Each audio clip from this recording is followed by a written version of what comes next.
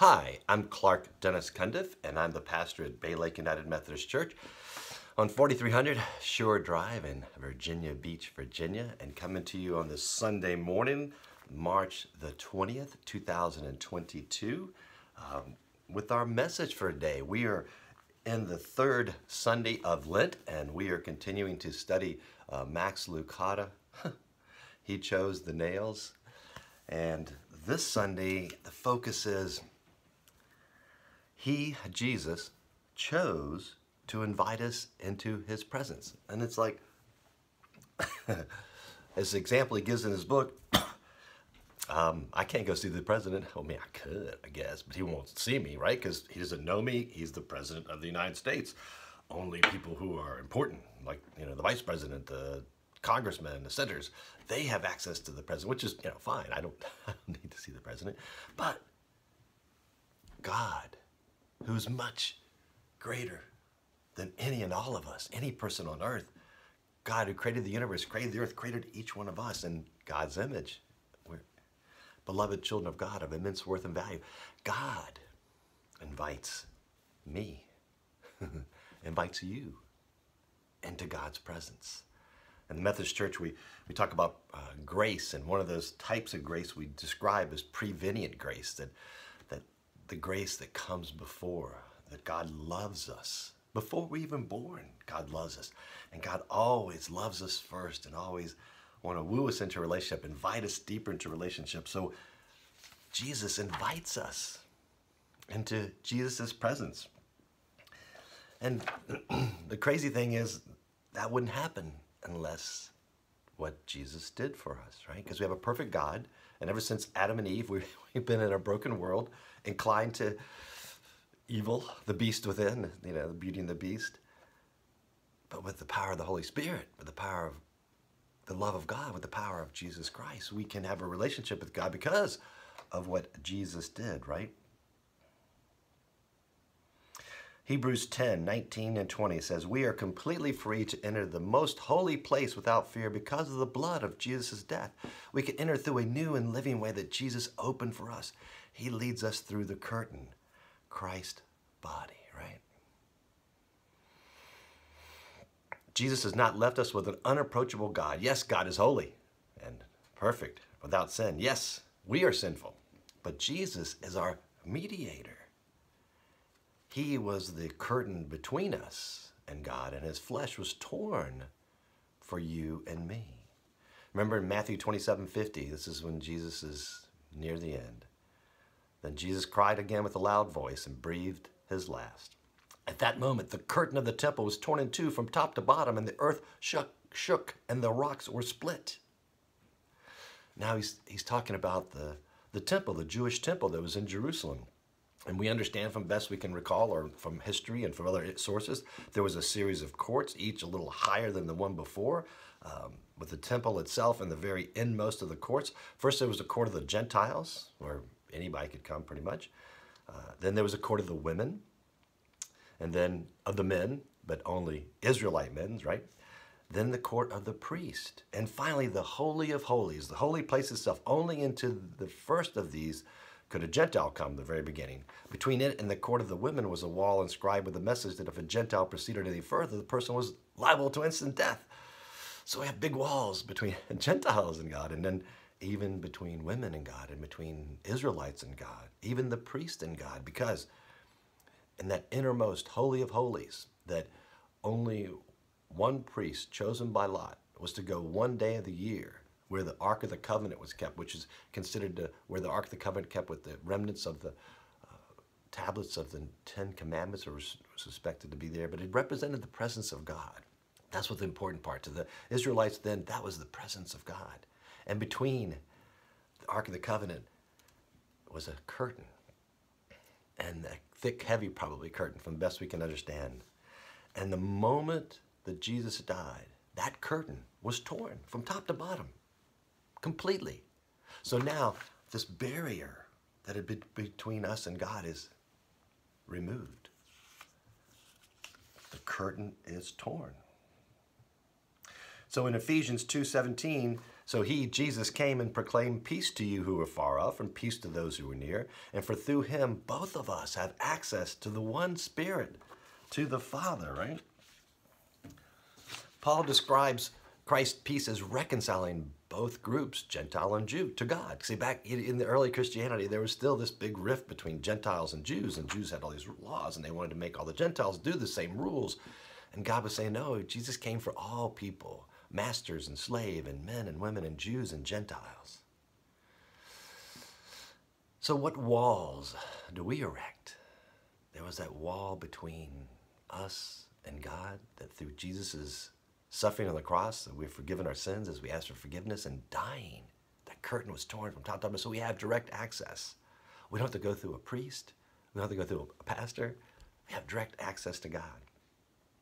I once participated in a series of classes, and the first was Pursuit of Excellence, to understand some basic universal principles that are in the Bible that helps us to be more effective. And the second one was a weekend retreat that helped you break through walls. It's like, what are the walls in your life that's preventing you from living your rich, full life? So have us focus what might be on the other side of the wall that you're not currently experiencing, that you want to experience. What are those pieces of this rich, full life of living into God's call in your life to use your gifts and graces that is not quite being realized? So what's on the other side of that wall? So we spent the whole weekend discerning what was on the other side of the wall, the end in mind, and how we can break through the walls that we've created to achieve what we truly want, to have that rich, full life, as John 10:10 says.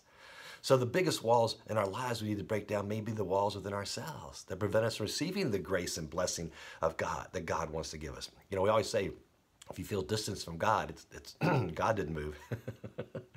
It's I did, right? I moved. So what could be on the other side of that wall? The power of God's Holy Spirit. As we choose to profess our faith in Jesus Christ as our Lord and Savior, we have this power of the Holy Spirit that's with all of us at the same time. That is the way I can not do the evil that I may be inherently inclined to do without the power of the Holy Spirit to keep me from doing that, or to recognize when I am doing it and to make amends for it. The ability to repair a relationship with loved one may be on the other side of the wall for you. The healing to be able to commit again to a relationship that after experiencing a deep wound from an earlier relationship.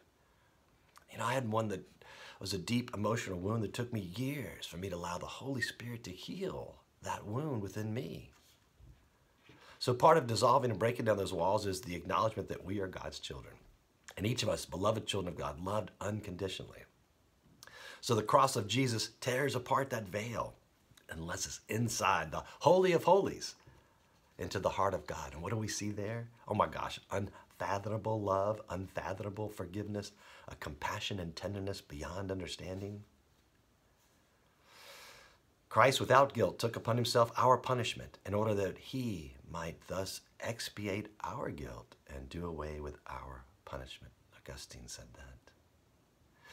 1 Peter 3:18 says, for Christ who suffered sins once and for all, the righteous for the unrighteous, in order to bring you to God. Jesus, who was righteous, took on our sins for us, the unrighteous, so that we could become righteous. So then you are no longer strangers and aliens, but you are citizens with the saints and also members of the household of God, built upon the foundation of the apostles and prophets, with Christ Jesus himself, the cornerstone. This is Ephesians 2:19 and 20.